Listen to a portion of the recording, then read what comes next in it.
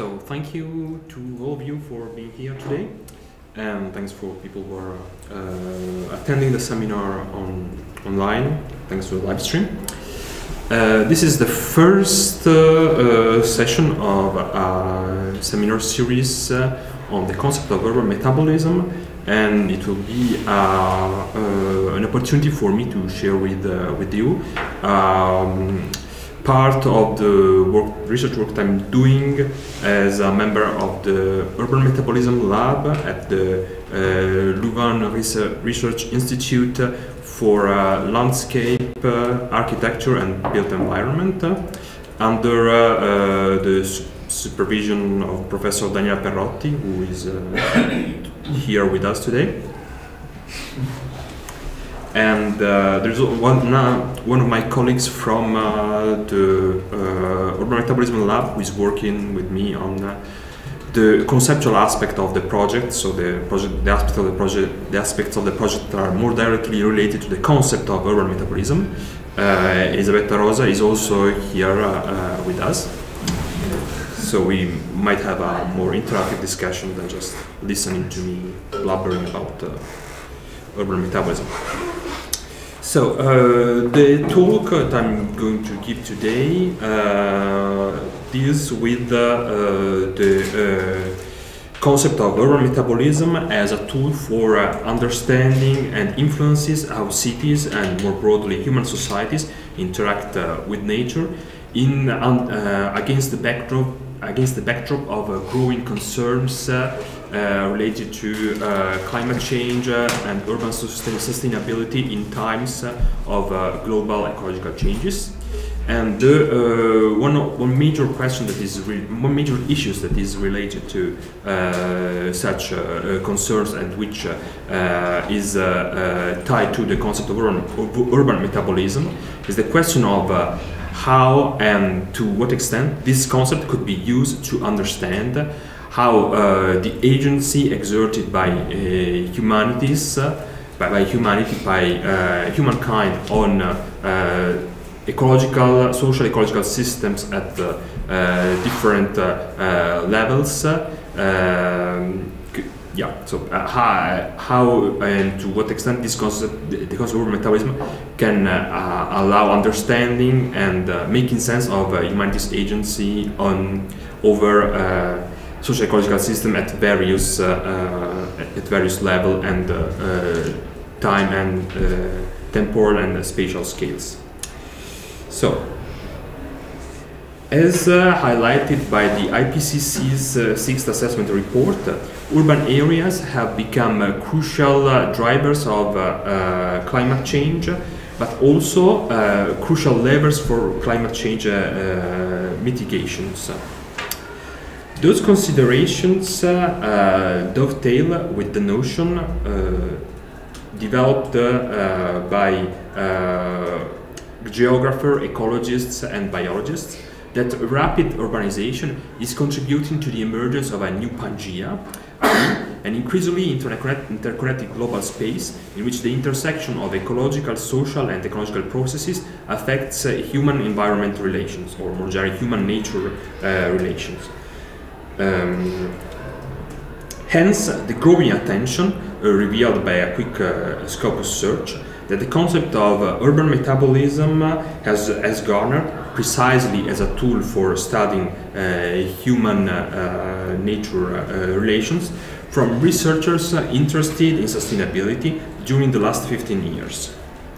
However, what kind of metabolism is the urban metabolism? And more specifically, what kind of hybrid social natural systems does the expression urban metabolism refer to? Moreover, under which conditions and to what extent does the urban metabolism concept foster a better understanding of the impact of anthropic activities on the stability of ecosystems at different levels? This talk explores such questions based on insights from the FNRS-funded aISTnexus project, currently pursued at the Urban Metabolism Lab of the UCLouvain under the supervision of Professor Perrotti, which aims to illuminate how the concept of agency, alongside those of information and spacetime, so agent is the A, information the I, and spacetime the ST in the title of the project, contributes to shaping the conceptualization and modeling of the urban metabolism as an urban social-ecological system. Maybe we might go back to the project and its goals later in the presentation. Thanks also to the presence of Daniela and Elisabetta. So here I'm going to my talk. Unfortunately, I prepared I thought it was way too long. So in this, I'm going to proceed in two steps. I'm going to give this presentation, trying to skip over parts if time doesn't allow full completion of the presentation, and I'm going to lay the groundwork about the concept of urban metabolism and its relation to the concept of agency.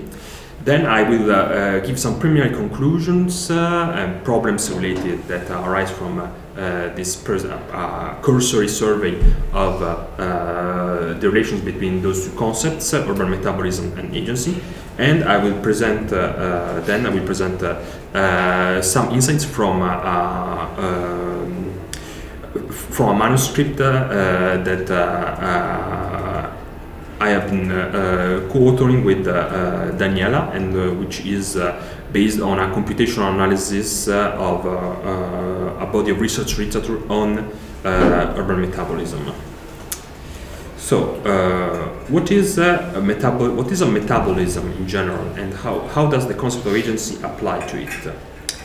To start from the beginning, to give a general definition, per biochemist Albert Leininger, author on a well-known textbook on biochemistry, the most basic form of biological metabolism, i.e.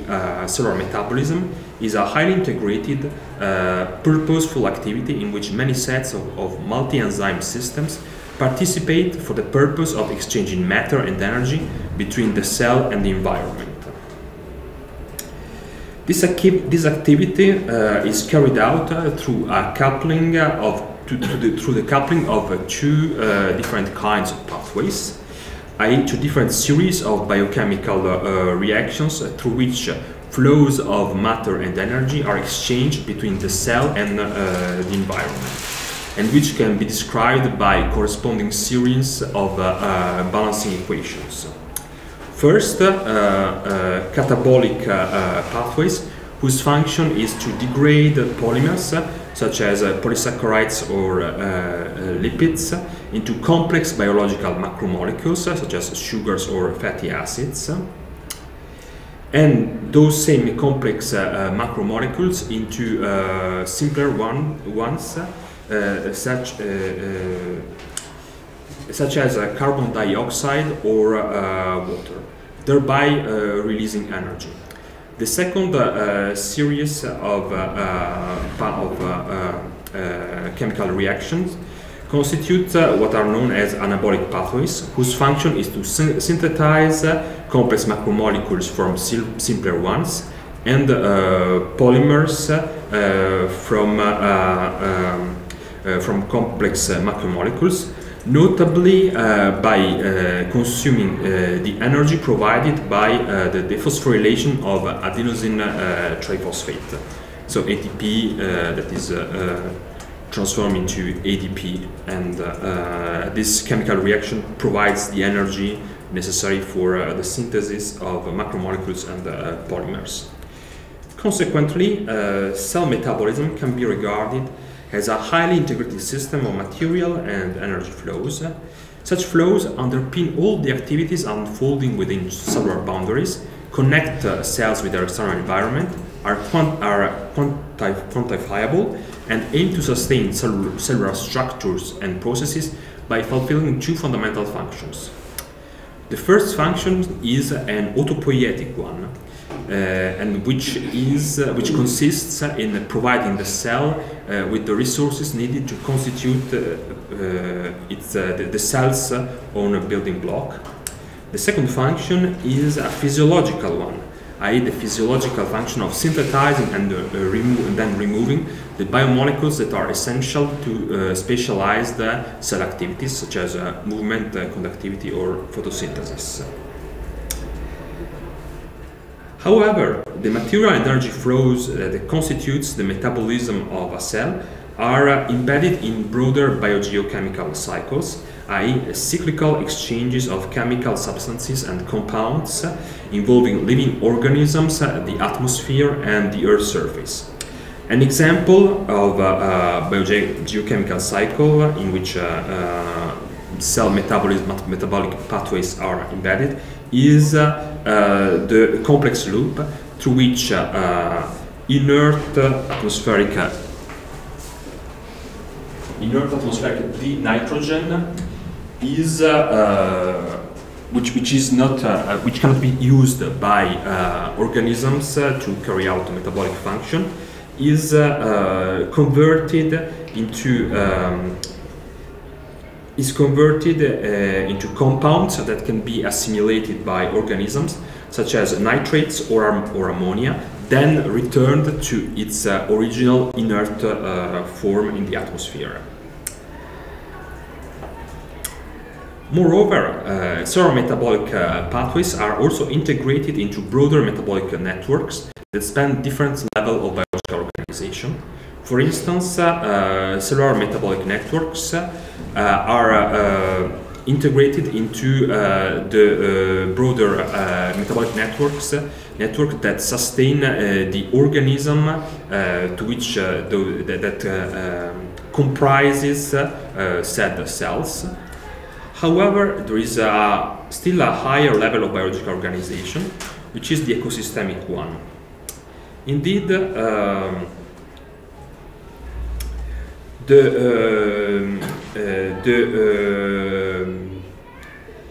metabolic activities of organisms that carry out photosynthesis and aerobic respiration are contribute to a wider ecosystemic metabolism, to the extent to which they participate in measurable ecosystem-wide processes identified through metrics such as gross primary production, which is the sum of organic matter produced through photosynthesis in the whole ecosystem, ecosystem respiration, i.e. the total amount of organic matter consumed in the ecosystem via aerobic respiration, and net ecosystem production, which is the balance between gross primary production and ecosystem respiration.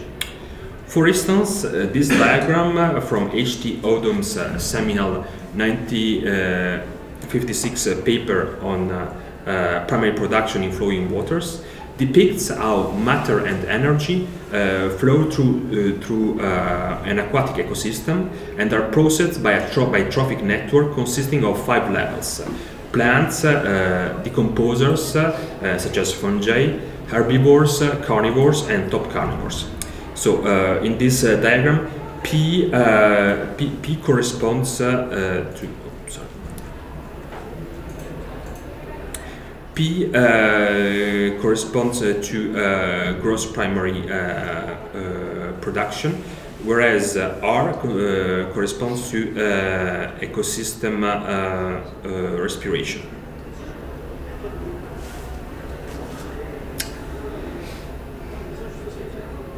So therefore, what is a metabolism? First, the concept of metabolism identifies quantifiable flows of matter and energy. Second, this concept can be used to think about integrated systems characterized by some teleological orientation, in particular teleological orientation towards the maintenance, growth and development of a particular biological system, be it a cell, an organism, or a whole ecosystem. And Third, the concept of metabolism conveys the notion of a hierarchy of interlocking systems that spans across various spatial and temporal space. So, based on a purely, from the standpoint of a purely biological definition of what a metabolism is, it is possible to identify those three characteristics those three aspects that make the concept of metabolism appealing for those that are interested in studying how cities and societies interact with nature. Moreover, this biological definition of metabolism allows establishing a first connection between the concept of metabolism and the concept of agency. To highlight this connection, it is helpful to sketch a paradigmatic view, to be nuanced afterwards, of the main features that characterize the concept of agency from a philosophical standpoint, and in particular from the standpoint of discussions about agency that have taken place in the analytic tradition. And this sketch is based on Luca Ferrero's introduction to the Routledge Handbook of Philosophy of Agency. So, the concept of agency comes into play when one asks what distinguished events that merely happen, for instance, the interaction between subatomic particles, from events that appear to be the outcome of actions undertaken by some agent or actor, for instance, a predator chasing their prey. More specifically, the concept of agency can be used to spell out the attributes that characterize this actor's capacity to cause such an outcome. For instance, goal-directedness, productivity, i.e. the capacity to make a difference in the world, to change a particular existing state of affairs, a particular temporal profile that depends on the action's goal. For instance, some actions aim to produce new states of affairs, whereas other actions are geared toward maintaining what exists. Both actions can be viewed as the expression of an agentic capacity, but they are characterized through they are distinguished by different properties, in particular properties related to the way in which they unfold in time. Actions that aim to produce new states precede the outcome, whereas action geared toward maintaining what exists can be simultaneous to their outcome, to the expected outcome. Third, the fourth aspect is embodiment. Although the question stands whether forms of abstract agency can exist, for instance, epistemic agency. And fifth, intentionality, either in a weak sense, i.e. as a generic kind of purposiveness, or in a strong sense, as the kind of intentionality that characterizes human beings and therefore implies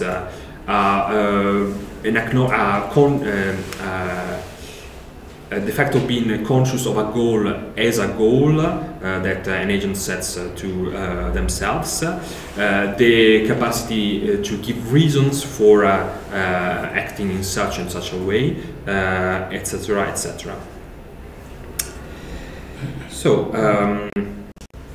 biological metabolism provides an example of biological agency to the extent to which it can be understood as the outcome of causal capacities that are exerted by biological entities who are metabolic actors and display the following characteristics.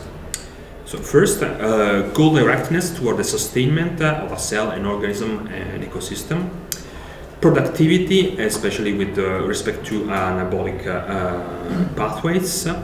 A particular temporal profile that is adjusted to a cell's, an organism's, or an ecosystem's needs. Embodiment in particular biological structures and processes. And finally, intentionality could also be ascribed to metabolic actors, but only in extremely weak sense, which basically reduces to goal-directedness. However, in what sense can one speak of the metabolism of cities? Under which conditions do the agentic qualities of biological metabolism transpose to this other form of metabolism? And here starts the second part of this presentation on a genealogy of the concept of urban metabolism, focusing in particular on the way in which this concept has been developed in the field of industrial ecology. So, what is the urban metabolism? To give a synthetic definition, the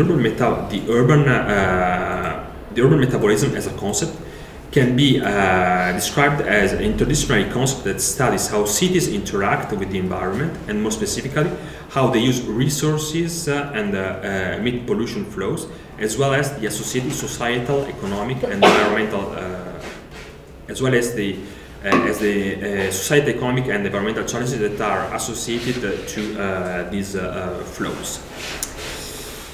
Therefore, from the start, we can identify two aspects to the concept of urban metabolism. There is an aspect that is related to the description, analysis, and the definition, description, and analysis of a particular system that is an ecological, social, and an ecological and social system structured around flows of energy and matter, i.e. materials or substance. And the second aspect is the aspect related to the challenges that arises from the activities that are the challenges that arise from the activity necessary to maintain the system, which are social, economic, and environmental. This double nature of the concept of urban metabolism is tightly related to the emergence of this concept, whose intellectual underpinnings date back to the late 19th century, in particular to development of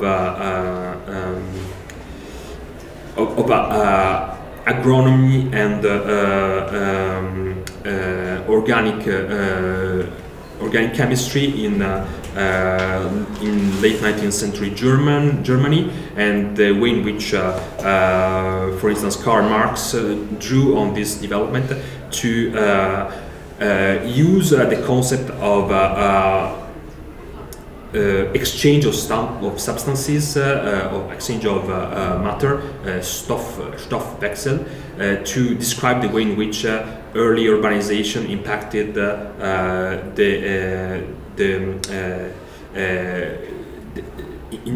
impacted the development of the economic development of rural areas by modifying not only the social organization of rural areas, but also the very biological and physical qualities of the soils. However, the concept of urban metabolism emerged as a concept that was ready to be operationalized between the mid-60s and the early 80s. In particular, the roots of the concept of urban metabolism lie in, for instance, in a particular project that was that was developed in the United States to establish an experimental green city in aISTnexus County, a rural county in Minnesota. This project was spearheaded by Atherton Spillhouse, a geologist and oceanographer, and Otto Silla, a press magnate. And in particular, Silla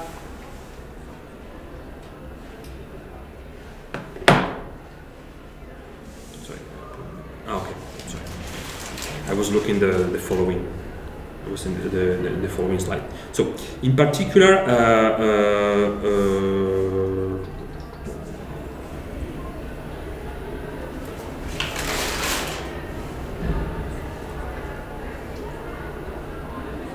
I'm sorry, a slide disappeared. In particular, Spillhaus was very adamant about the city, the need to develop a city that was based on the use of technology to build sustainable infrastructures, modular infrastructures, and to rationalize the transportation and pollution and the transportation system and how pollution was dealt within the city.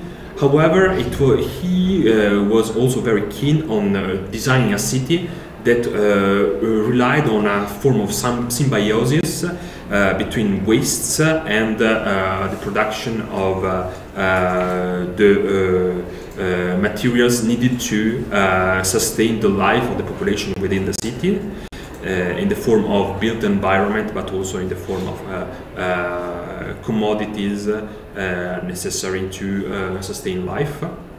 And this project was both a technical project and a political project related to that was rooted into major social changes taking place in the United States in the mid 60s.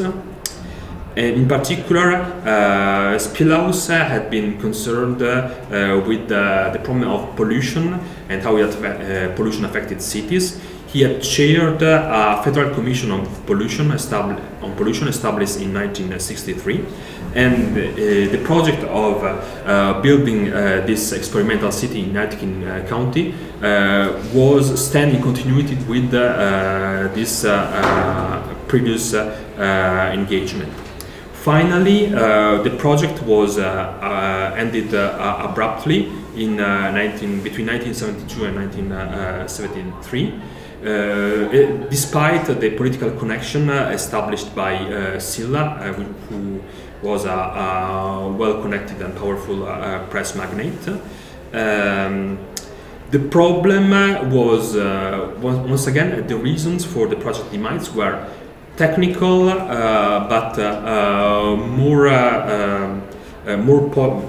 but chiefly political, related to Spillhaus' technocratic approach to the development of this city and the failure to establish a bridge between the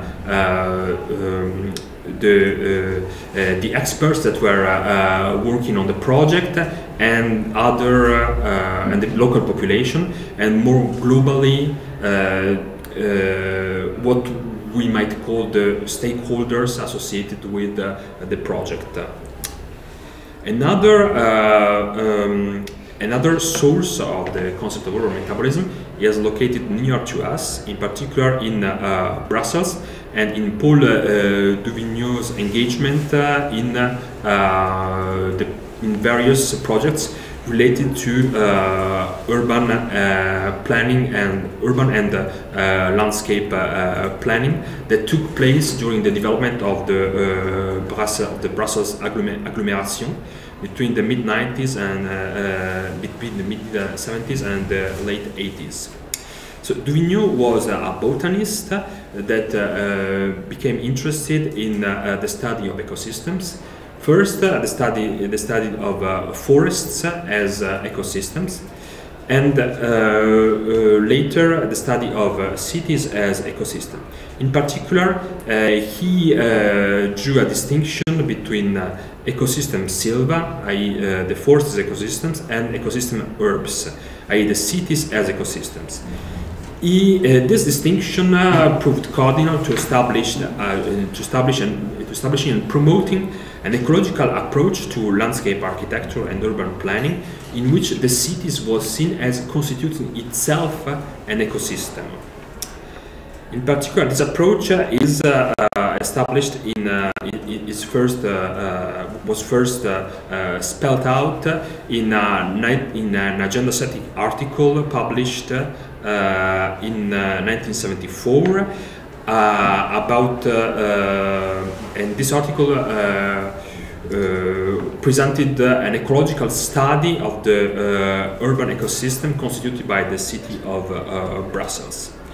So Duvigneau's approach was rooted in Eugene P. Odum's holistic approach to ecology. And it's precisely this inspiration that oriented Duvigneau towards towards an ecological approach to the city as an integrated system. And however, it was also based. It was also nourished by Duvigneau's political engagement.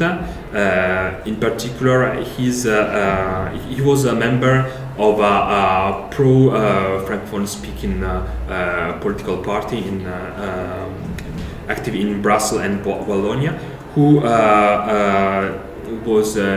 which was keen on establishing ties between Brussels and Wallonia.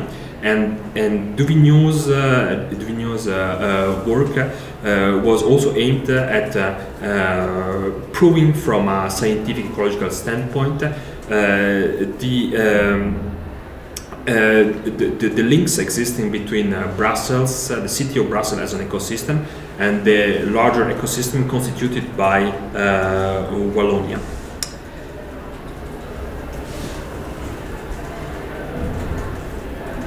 It's weird because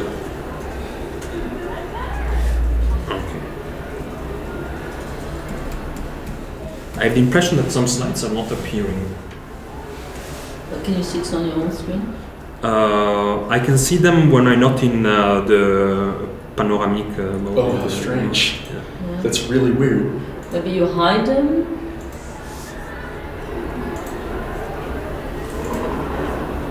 That's weird.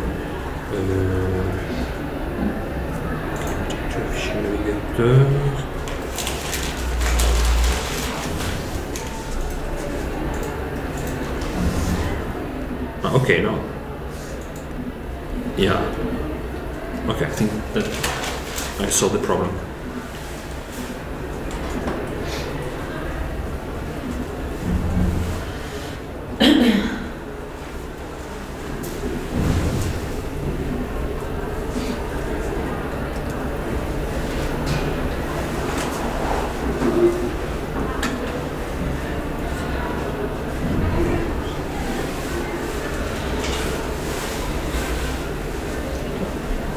Okay, perfect.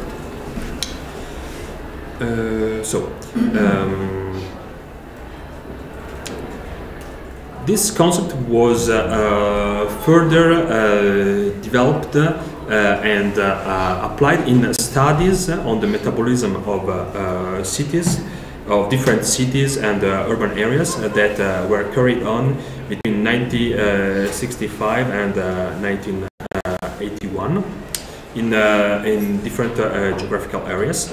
In particular, there is this 1965 article by this seminal 1965 article by Abel Wollman, who was an engineer and which dealt with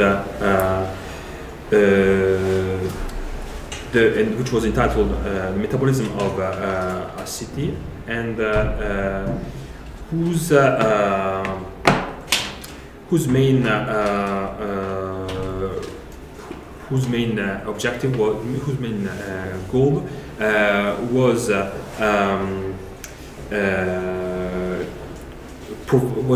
was providing or estimating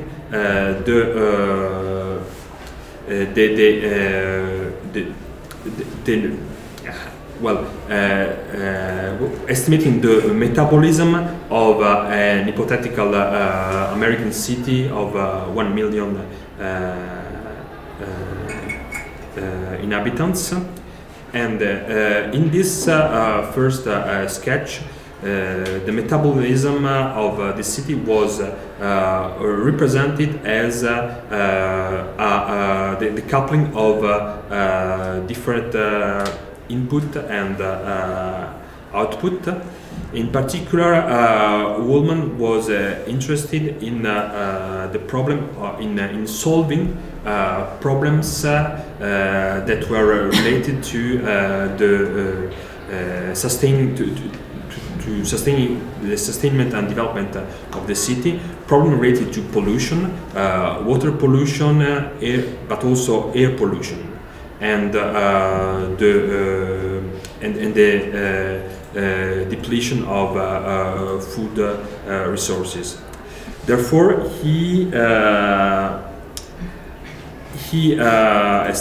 adopted a balanced approach and tried to identify, to draw a connection between the volume of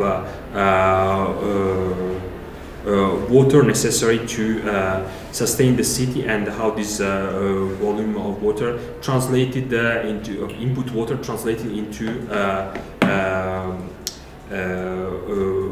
water into water waste that had to be removed by the sewage system, etc., etc.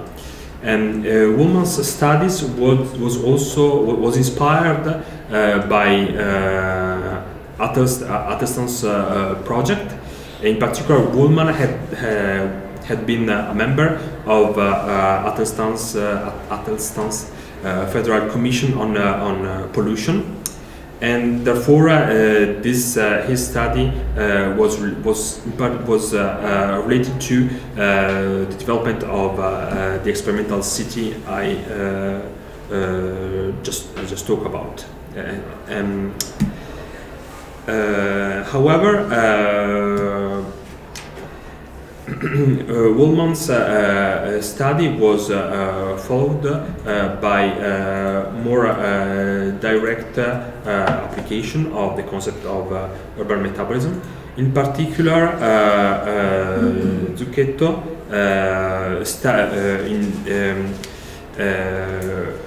undertook a study of the relation between the natural and human system in the urban region of Miami. And to carry out this study, he relied on some fundamental pillars of the approach to modeling systems in terms of energy flows and energy laws that was had been developed by Howard T. Odum. In the two fundamental pillars of this approach were first Lotka's maximum energy principle, according to which the global dynamics of an efficient system is characterized by the maximization of useful energy, i.e. energy transformed in physical work, and the flexible circulation of such work. The second pillar was a formalism allowing to represent the extraction, consumption, and the circulation of energy through diagrams that were analogous to the circuit diagrams used in electronics, but which purported to represent the circulation of energy. And this approach was applied by Zucchetto in order to draw diagrams whose aim was to describe the circulation of energy between different constitutive elements of the human natural systems represented by Miami, the Miami area. And in particular, those different component subsystems were represented either as sources or as sinks of energy, precisely by adopting this formalism that relied on an analogy between the circulation of electricity in electric circuits and the circulation of energy. Since, however, Since the early 90s, urban metabolism research has drifted away from the energy-based approaches inspired by Odum's formalism, and in particular in the early mid to mid 90s, the foundation were laid for an accounting and modeling approach known as material flow analysis, which constitutes one of the pillar of modern industrial ecology. And this approach was applied and modified to suit the needs of other studies that were carried out starting from the mid 90s until recent years, and which constituted the establishment of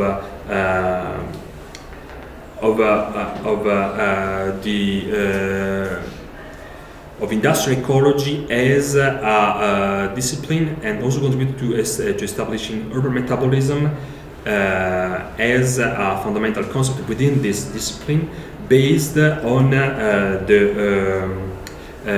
the formal foundations represented by the material flow accounting method.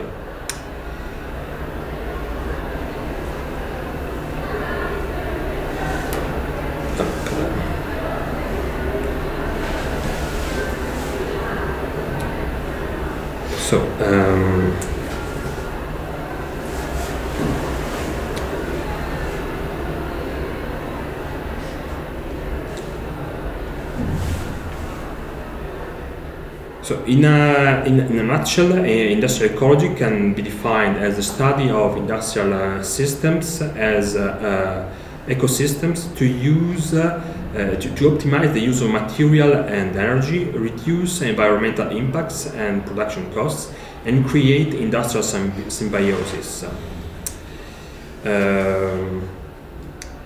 The material flow accounting approaches are based on the underlying formalism and conceptualization that on which material flow based material flow accounting approaches are based is balance is the use of balance models that allow to that apply the fundamental principle of the conservation of matter and the conservation of energy, and to match inflow of inputs with outflow of inputs, and those approaches constituted the way through which the concept of urban metabolism was finally subsumed under the framework of industrial ecology, in which it is constituted the main field in which the concept of urban metabolism has been developed. Other approaches were developed in the framework of industrial ecologies during the late 80s and the early 90s on the technical foundation provided by material flow analysis, in particular substance flow analysis, which it traces the flow of particular substances or particular chemical substances, and life cycle assessment. Those the technical foundation provided by the material flow analysis accounting models were predicated on a view of industrial systems as industrial ecosystems. Therefore, industrial ecology was emerged as a discipline based on what some actors regarded as a biological or ecological metaphor, whereas others have been described this underlying metaphor as an analogy between the concepts of industrial ecosystem and biological ecosystem. This underlying analogy or metaphor is particularly apparent in definitions of the concept of urban metabolism that have been spelled out within the framework of industrial ecology. In particular, this definition comes from an entry in on urban metabolism that is part of an encyclopedia of ecology, whose author is Yan Zhang, and in this definition spells out an underlying analogy between an underlying view of the city as a superorganism whose internal mechanism interaction with the environment can be modeled by analogy with the natural ecosystem. Therefore, there is an underlying metaphor that allows to think about cities as superorganisms, and which serves as the foundation for drawing analogy between cities and natural ecosystem. Furthermore, this definition highlights a view of urban metabolism as related to the living requirement of a city and its inhabitant, and the transformation and processes that allows the transformation of inputs and outputs that are necessary to meet those living requirements. Therefore, this definition of the concept of urban metabolism is particularly allows to draw analysis between the definition between the concept of urban metabolism and the more general concept of biological metabolism that I presented at the beginning of the talk. And those analogies are based on rely upon a system-based approach on two cities as ecosystem and the urban metabolism as the metabolism of cities. However, this system-based approach, within this such a system-based approach, the agentic qualities of urban metabolic exchange have been under-theorized, and framework concept approaches relevant to urban metabolism, and which also emphasize the systemic nature of cities as ecosystem, and in particular the systemic nature of the urban metabolism qua social-ecological system have been developed in other fields that are related to industrial ecology or which overlap with industrial ecology, but are rely on the use of models that differ from those used within industrial ecology. Such fields are, for instance, social ecology, and there is a typo in the slide, urban ecology.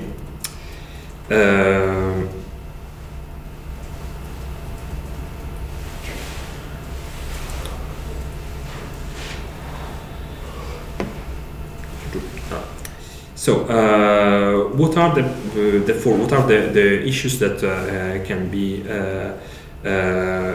identified at the end of this preliminary presentation? The first issue is the necessity to bridge the gap between systems and actors in characterizing urban metabolic systems. This problem is related to the fact precisely to the under-theorization of the agentic qualities of urban metabolic exchanges that is a characteristic of system-based approaches that have been developed so far. To do so, it is possible to draw on conceptualization both from another field, the field of urban political ecology, which has been paid more attention to the problem of agency, in particular both human and non-human agency, with respect to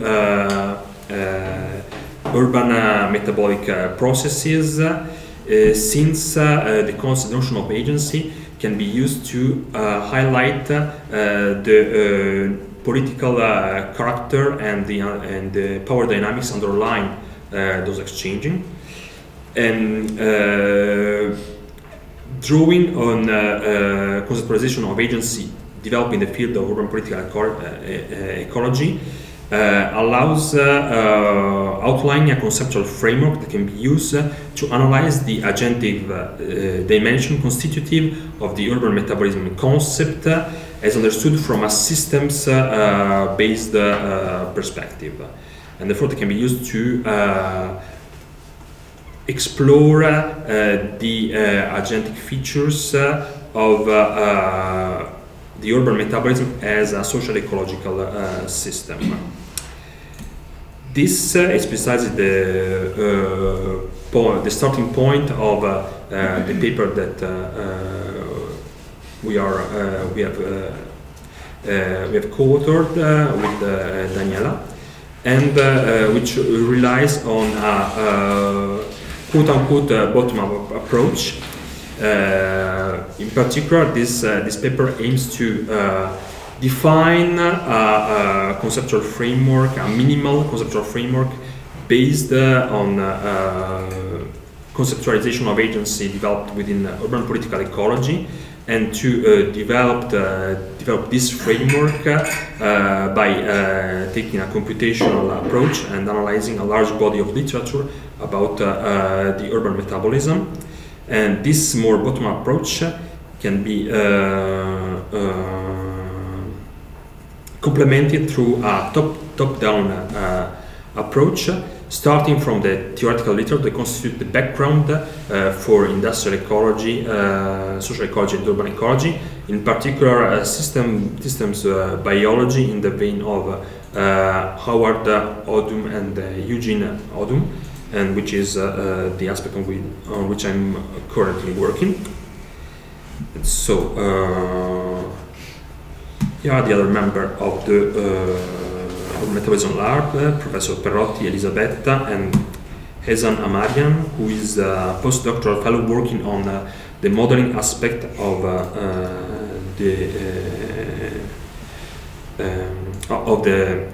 the project. And I don't know if you have any questions so far.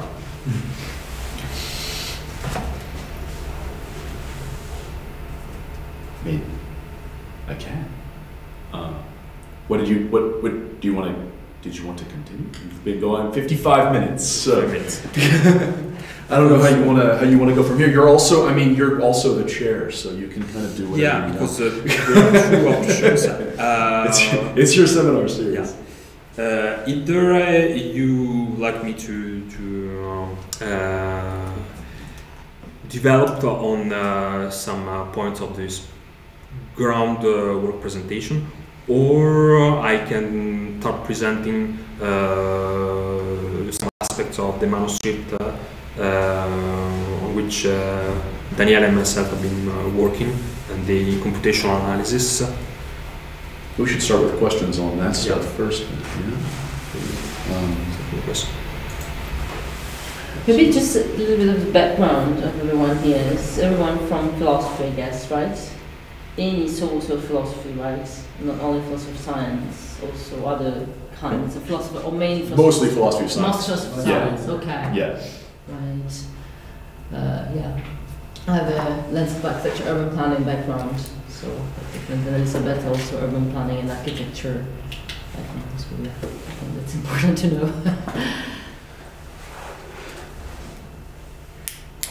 So I could ask lots of things. Where do I want to start?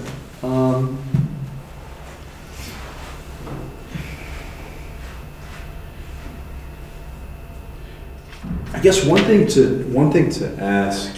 So you talked about this shift from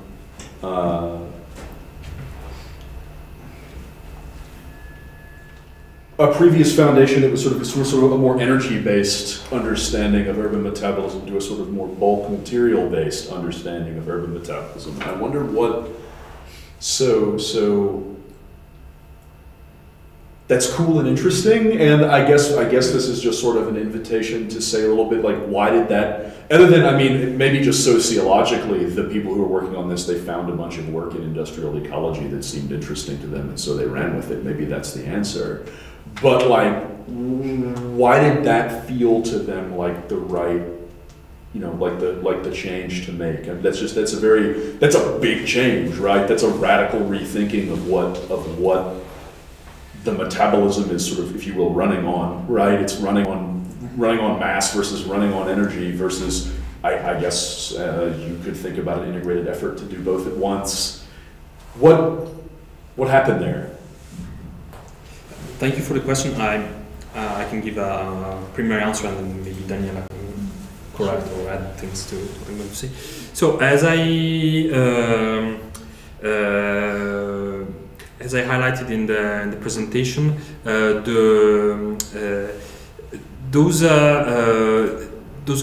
this kind of approach to studying the urban metabolism of the metabolism of an urban area by trying to conceptualize and quantify the relations between the human social system and the natural system relied on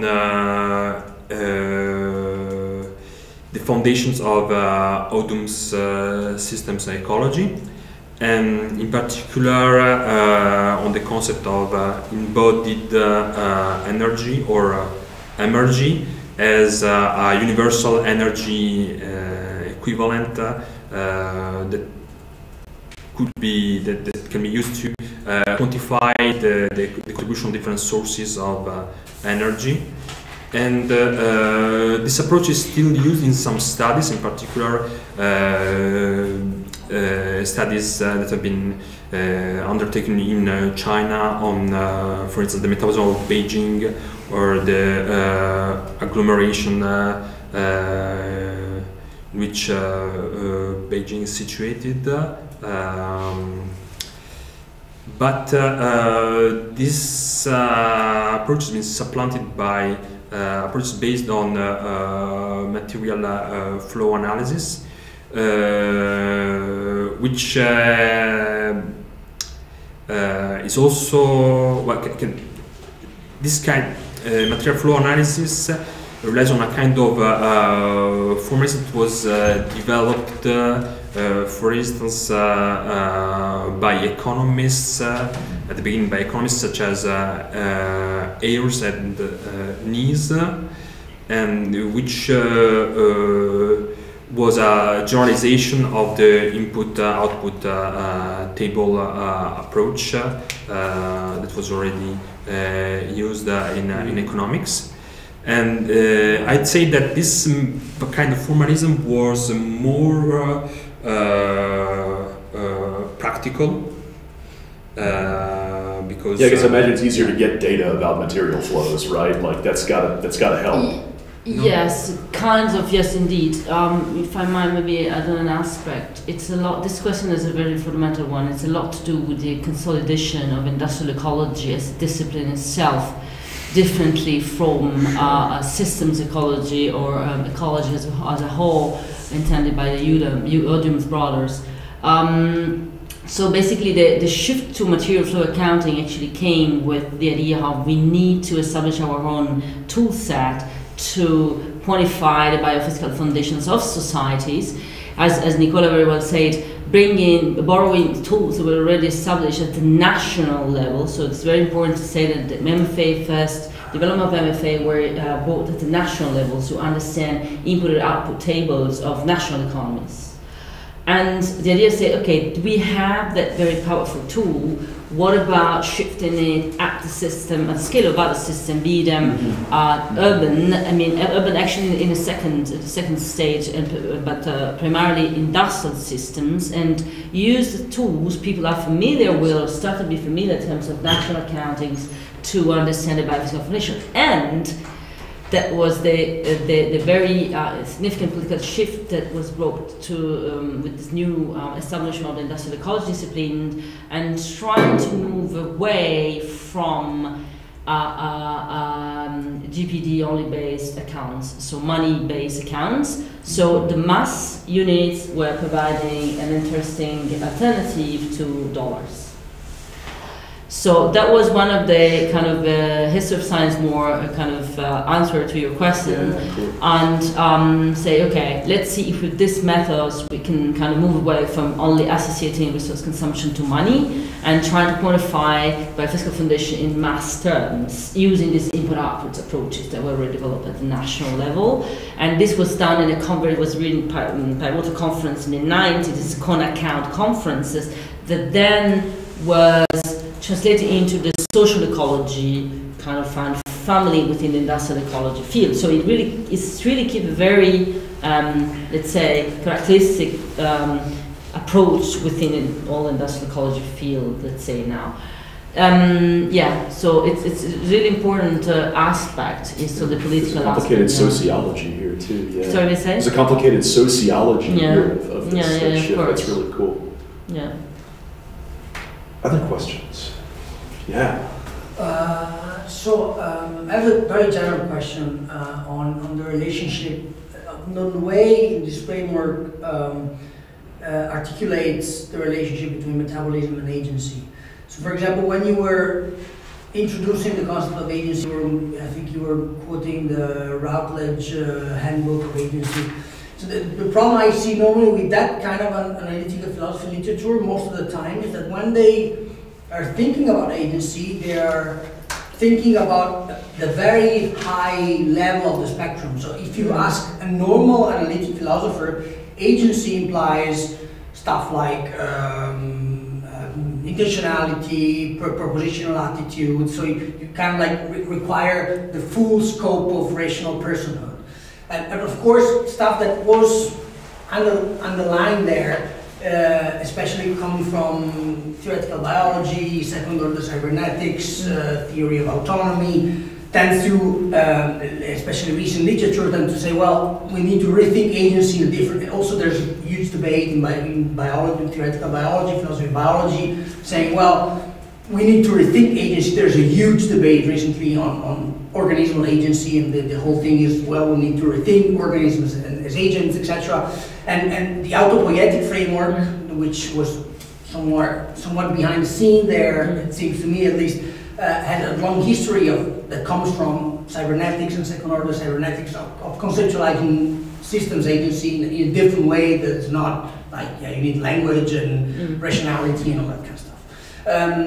Especially in the Barelian tradition, normally you have the so-called the tradition of biological autonomy. You have the two dimensions of autonomy, what they call the constitutive dimension of autonomy, which is what has more or less to do with metabolism, the autopoietic nature of the autonomous system, and the interactive dimension, which is, of course, the system as this circular structure which needs to feed onto itself to maintain itself, but it's not secluded from the environment because it has to have the exchange of energy and matter. You need to relate to the environment, so you need to have some sort of interactional asymmetry between the system and the environment, in the sense that it's the system that initiates the relation, and that's the so-called interactive dimension of autonomy. And within this general framework, that most recently there's been some debate, some colleagues in Brazil especially, that try to apply this conceptual framework to ecosystems. And then the big question is, well, but is the ecosystem really an agent, in the sense that, for example, it lacks a principle of strong individuality, which, for example, you have in an organism. The ecosystem does have some feature that resemble agency, but it's not exactly an agent. So my question, like within this general background, in what sense, within this framework, are we thinking of the urban ecosystem as an agent? In what sense is the urban ecosystem an agent, and what does it imply for the overall project? Thank you. I can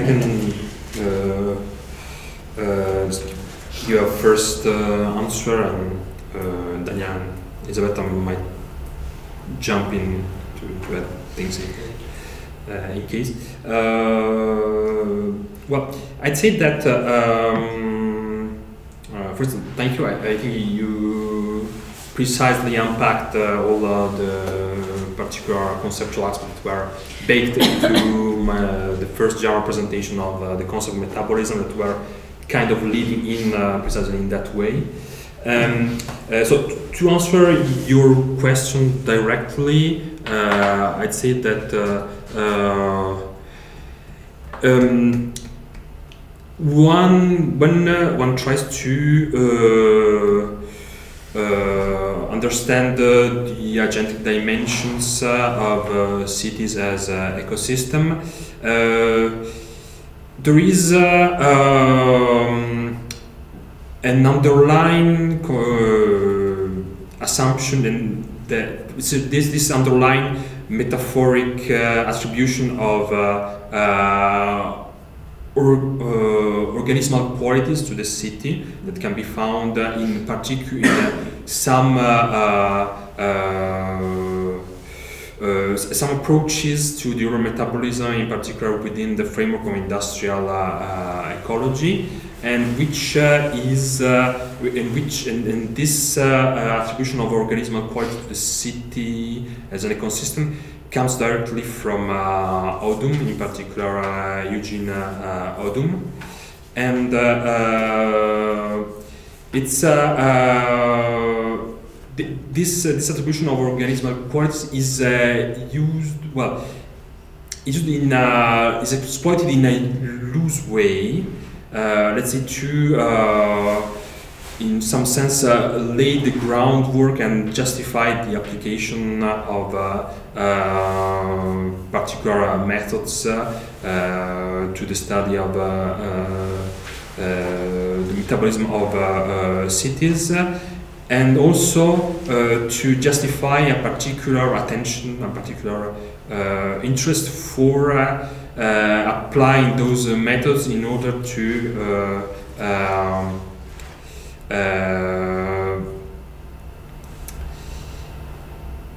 in a certain sense solve ecological imbalances within the city by equating them with metabolic disorders. So this underlying metaphor, this underlying organismal metaphor, has a heuristic function from an epistemological, methodological point of view, to the extent to which it can be used to develop methodologies based, for instance, on traditional material flow accounting methods or substance flow accounting methods, but as a heuristic, for instance, a heuristic function in another sense, and that is more related to the application of urban metabolism based models and methods, and the goal of applying such models and methods, which is quote unquote which can be seen as a therapeutic goal, quote unquote, i.e. the goal of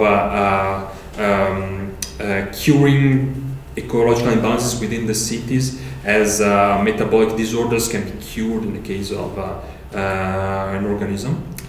And besides that, I'd say that based on the work we have been doing, also on the analysis of the literature we have been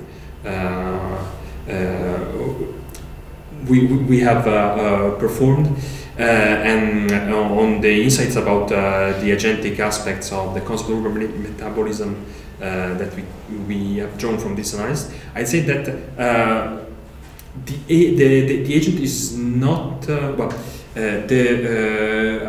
an interesting and productive way of looking at the agency of urban metabolism relies less on conceptualization of the city, of the city ecosystem as an agent in itself, but more on the identification of metabolic actors or metabolic agents within the system itself, because methods that are used, for instance, in industrial ecology to study metabolism of cities rely on the identification of subsystems within the cities and the relation between the ecological relation between systems between such subsystems. In particular, it's the case of different family of methods that I haven't mentioned before, which is ecological network analysis, which builds on the flow accounting, the basic flow accounting approach, by introducing network formalism and also methodology of analysis that is more akin to ecological analysis, and tries to identify relations between different sector, for example, between different socio-economic sectors within the city, by framing those relations as ecological relations that can be quantified by looking at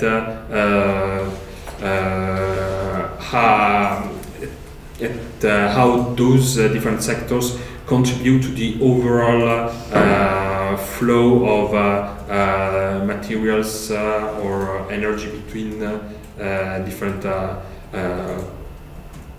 between the different components of the metabolic system. I hope my answer was sufficiently clear.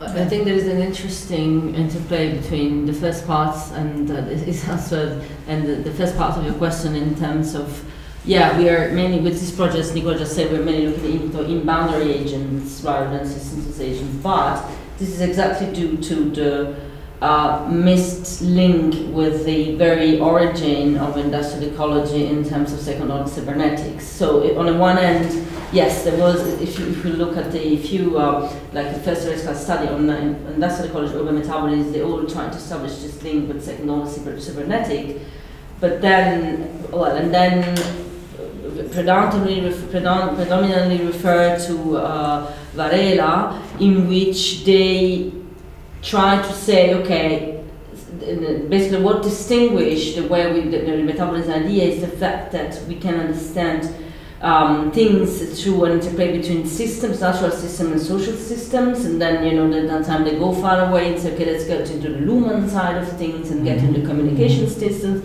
But what has been predominantly put forward is the fact that these systems are structurally coupled, which makes possible for them to self-generate and to go into the autopoiesis process.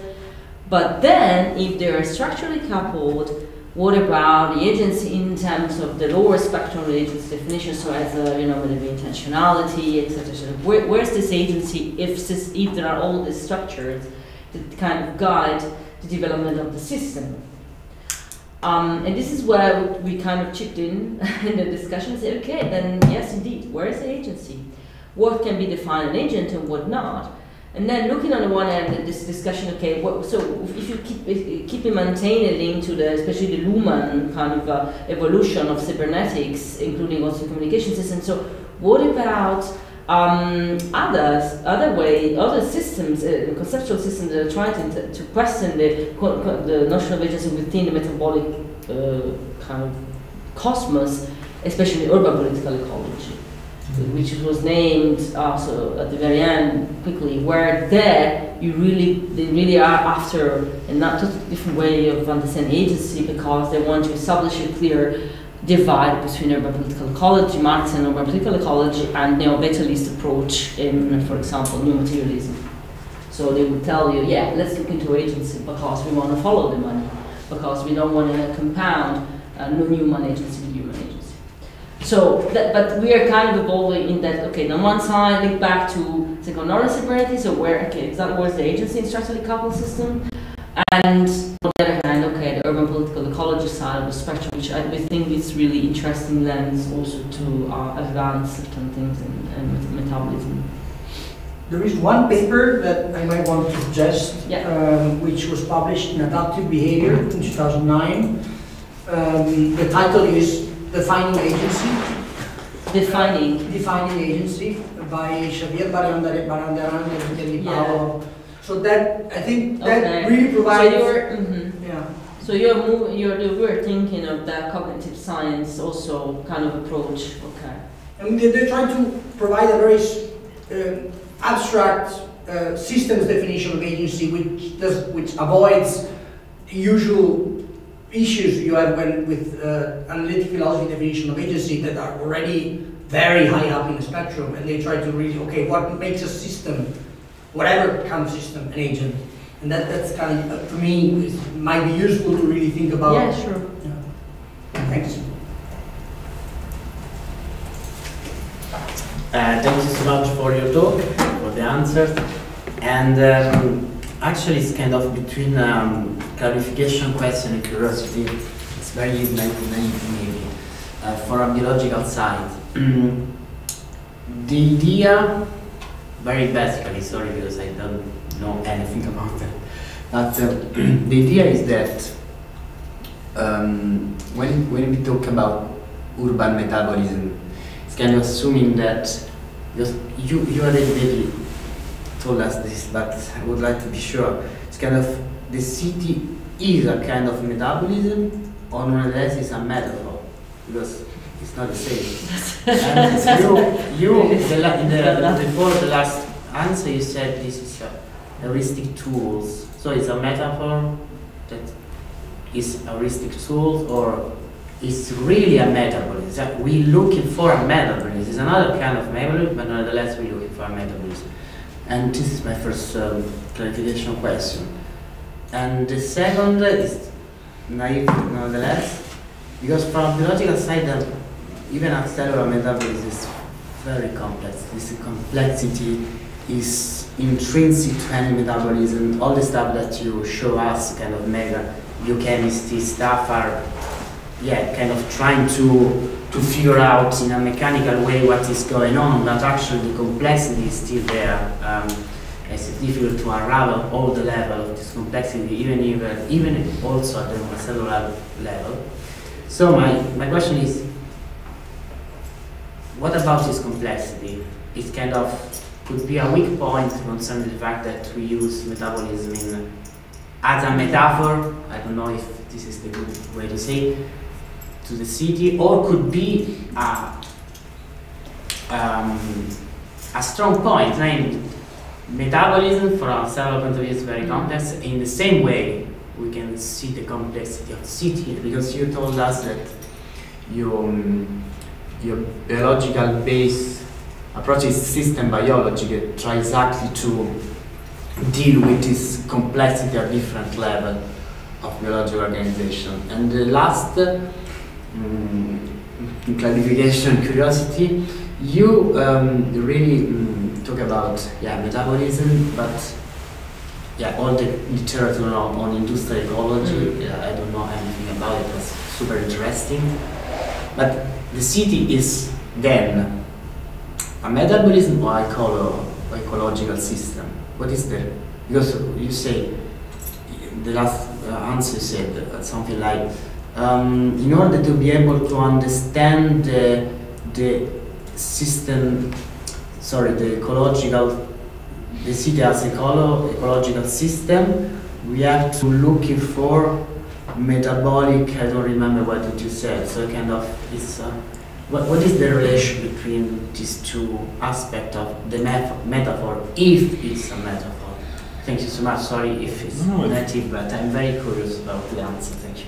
Yeah, thank you for the question. So, starting from the first,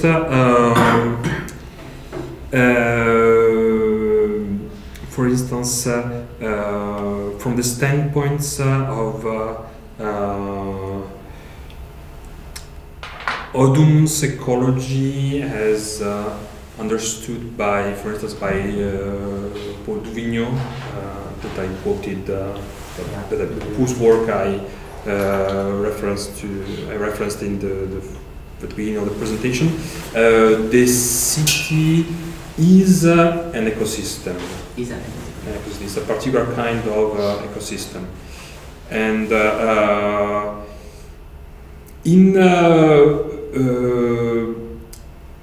once again, within this Odumian framework, an ecosystem can be regarded as superorganism. So, based on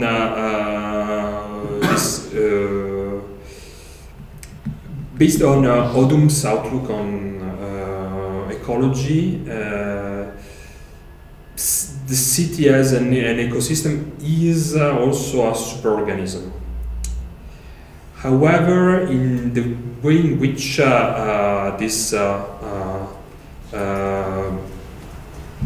identification between city ecosystem and superorganism has been appropriated and developed by industrial ecology is more heuristic in nature. For instance, definition I showed is interesting because it exemplifies how the city as superorganism metaphor is understood as a heuristic device without insisting on any ontological or methodological commitment.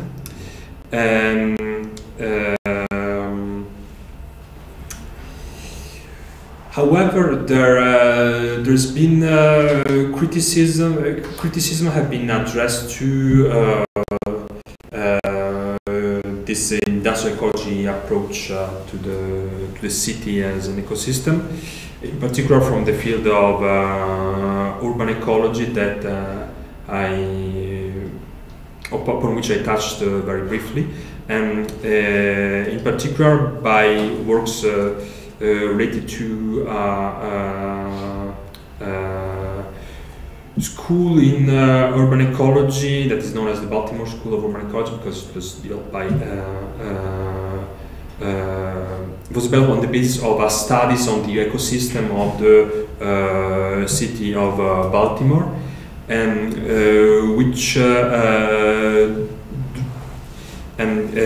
those criticisms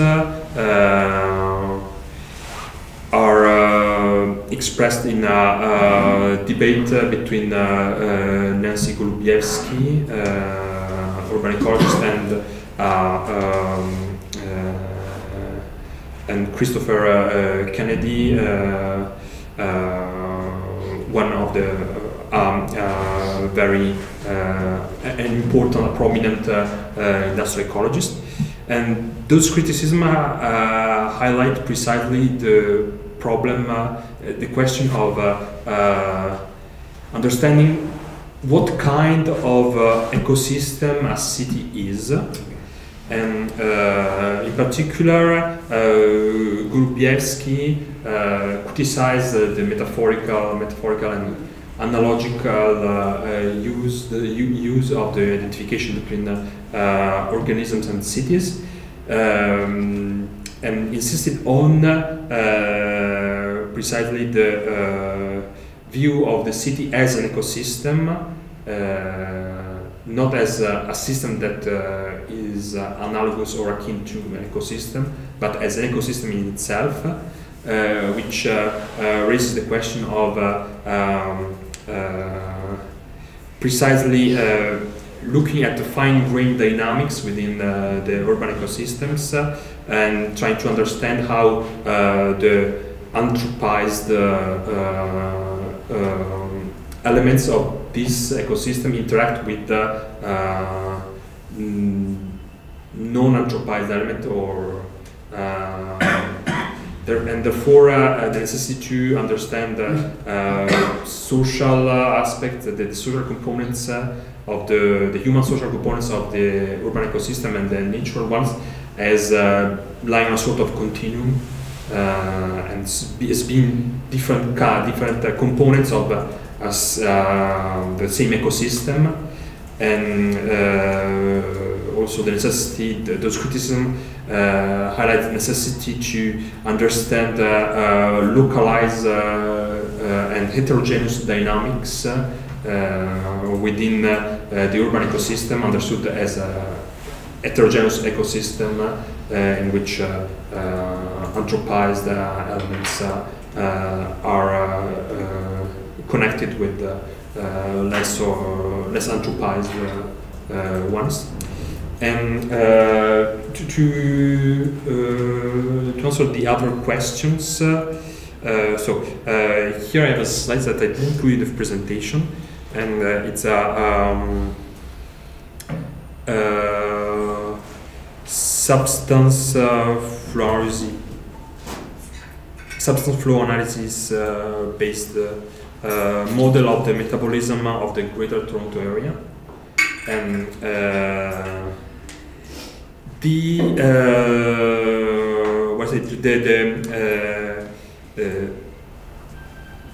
the mechanistic approximation of complex dynamics is also apparent in this particular representation of the urban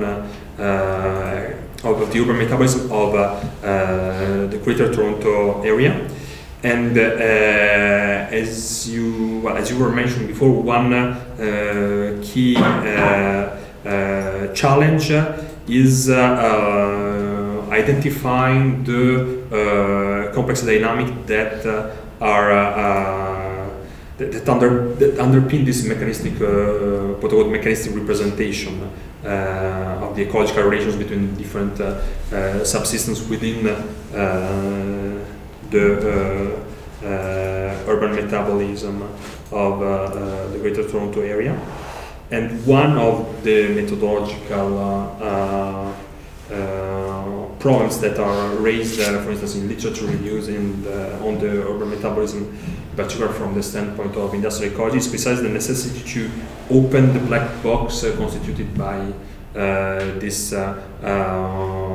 representation, this high-level representation of relations between different subsystems from the standpoint of the balance between input and outputs.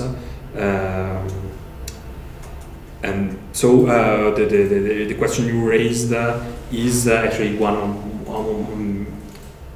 methodological issues that is discussed in the field, To answer your last question, so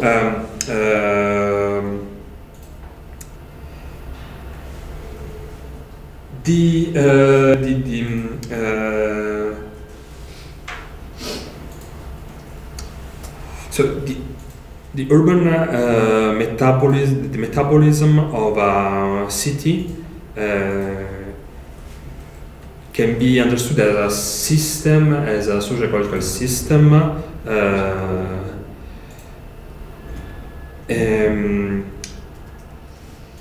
a system of flows and interaction between component subsystem, and this a particular way of looking at the city as an ecosystem or as a hybrid social-ecological system. So, for instance, to go back to the solar metabolism, the cell can be understood as a system from a particular standpoint, and solar metabolism can be also understood as a system that is located within the cell boundaries and is overlaid on the cellular system in the sense that this systemic representation of this systemic understanding of the solar metabolism is a way of studying processes that unfolds within the cells. So it has a metabolism, it is not a metabolism. Okay. Okay. Thank you. But the fact of having a metabolism is subject to controversies within different schools of thought. Yeah. And then I can imagine it in the literature, different authors have its proper agenda concerning the specific relation between notions, I can imagine. Yeah, sure. And in your project, what is your position concerning, sorry, this is another question, but concerning this point, it's kind of a metaphor for you, what is your orientation? We are trying to understand how these different readings can coexist, if you want, because we believe they can both bring something to the discussion, especially when we are looking into the agency thing, which is our end goal, let's say, together with other stuff, but that's the main aim goal of the first years of the project, and also not try to unify these views, but just try to understand, they are incompatible, yes, or is it just because people are not using terms in the same way? So we're trying to kind of put in order between different schools, and we are looking to different discussing with different communities to have feedback on the work we're doing, just to know how it's going to see. I myself have more grounded into the industrial ecology, kind of historically, from relationship like with my own work, but I try in this project, for example, to really embrace this more urban ecology aspects. So so we don't have take a stark position. We are trying to say, okay, let's see if these things can be compatible. It's possible to speak together about these things in order to understand the question of agency. Thank you. Other questions? Still have more time, I think. Comments, musings. Yeah. Could you say more about the text analysis methods? Yeah.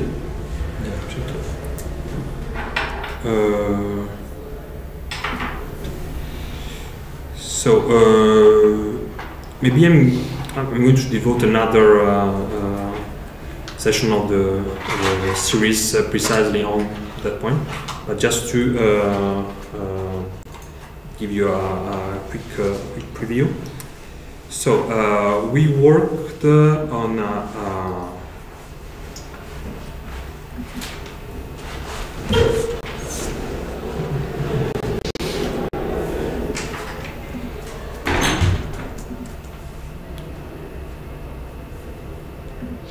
So we worked on a corpus of research articles that we selected based on a primary selection of source documents, more specifically, we identified literature reviews and more theoretical articles that were related to urban metabolism or to the theoretical foundations of three systems-based approaches to urban metabolism that we are interested in, and which are industrial ecology, urban ecology, and social ecology. And based on this selection, we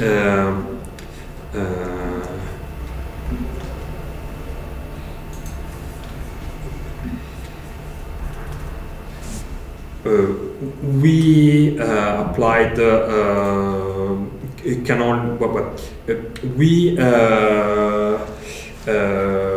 extracted the abstracts, title, and keywords from those articles. So we assembled those, for each article we assembled those three elements in a document that was then pre-processed using canonical methods. So we cleaned the text by removing stop words and or by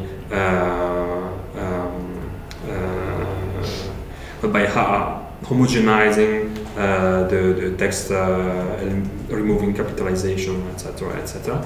Then we modeled those documents as a bag of n-grams. Basically, it's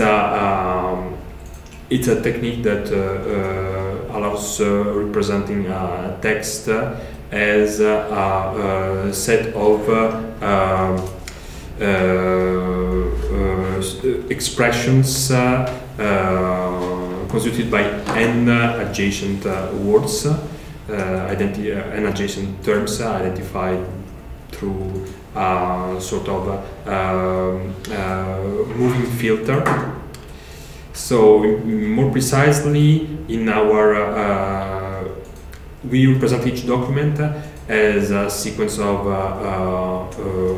monograms, bigrams, and up to pentagrams. So individual tokens. Also, we before modeling, we lemmatized and tokenized the document, and we selected expressions up to 5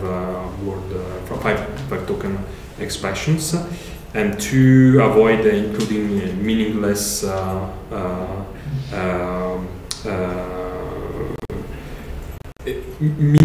multi-word expressions, we eliminated expressions that were not present in a statistically significant sense using an R package quantida. So basically, by doing this, we eliminated multi-word expressions that are either very present in very few documents or very widespread. And based on this, through this methodology, we identified a lexicon of around 17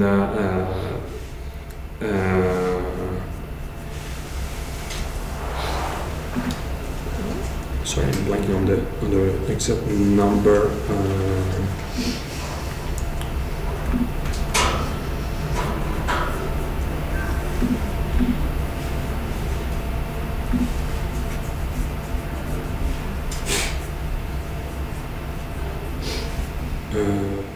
17,431 unique terms, and the starting corpus was consisted of 1,481 documents.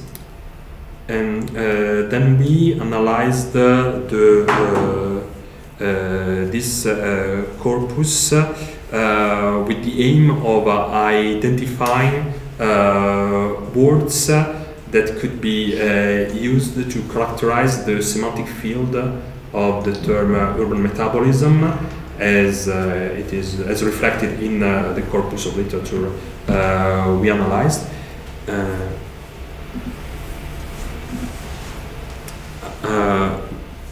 May I share my screen, because I wanted to show.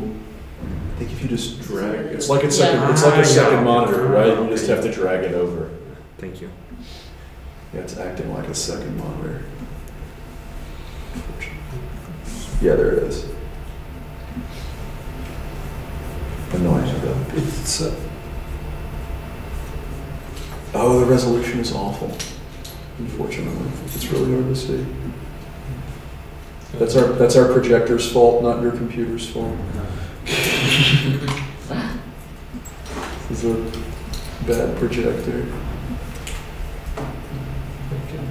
Let's see. Zoom in as much as you can and see if it'll get readable. Yeah, that's okay. There we go.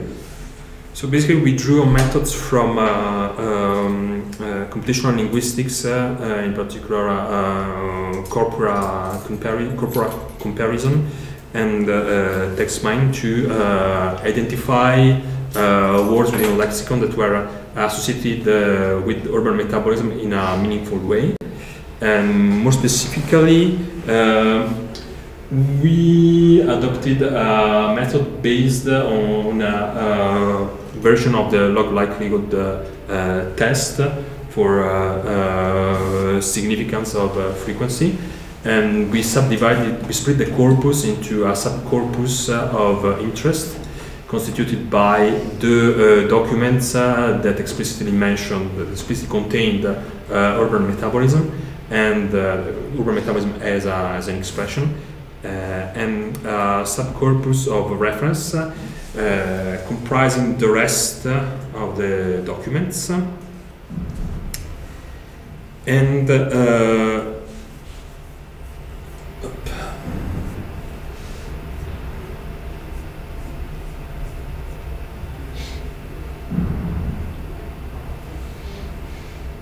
we calculated the expected frequency of words co-occurring with the expression urban metabolism in the subcorpus of interest, and the frequency of those same words in the subcorpus of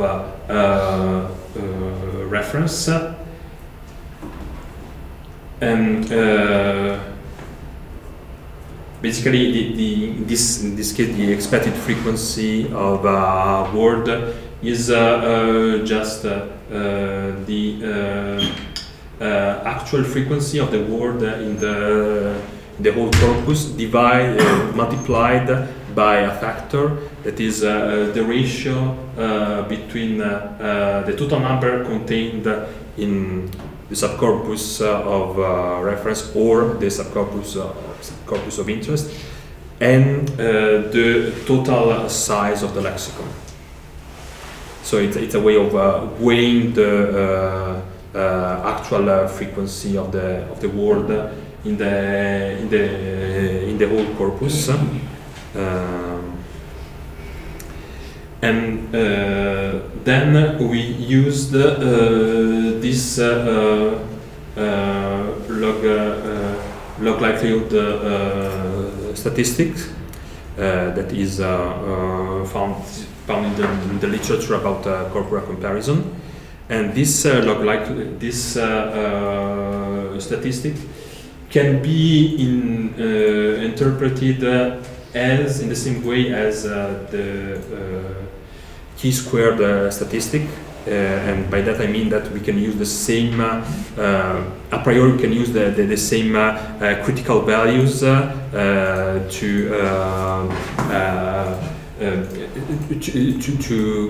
assess the significance of the difference between the frequency of a given word in the subcorpus of interest and the frequencies, the expected frequency of the same word in the sub-corpus of reference. And this test allows to identify terms that characterize the subcorpus of interest, in that their frequency in that subcorpus is either higher or lower than their frequency in the other corpus in a statistically significant way. So by doing that, we identified words that words and expressions that are associated with the expression urban metabolism, because they co-occur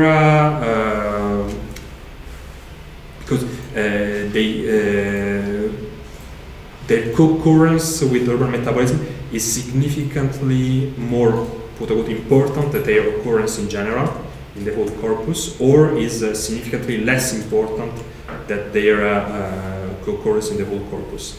And therefore, those two groups of words can be used to identify, map either the core of the semantic field associated with the term urban metabolism, because the words or expressions in question are significantly co-occurring with urban metabolism. They are significantly more co-occurring with urban metabolism in a sense, with the expression urban metabolism, whereas the other words, i.e. the words whose frequency in the subcorpus of interest is significantly lower than their frequency in the subcorpus of reference, are words that co-occur with urban metabolism, but which map in a way the boundaries of the semantic field of urban metabolism, because they are more associated with the part of the section of the corpus that does not contain, whose document does not contain the expression of metabolism as such. And how does that method compare to models that use direct embeddings? Because I gathered that from most models you very easily get the same kind of information. No? Like, what is the advantage? What are the differences between using this method and direct embeddings? I also try to use word embeddings, and well,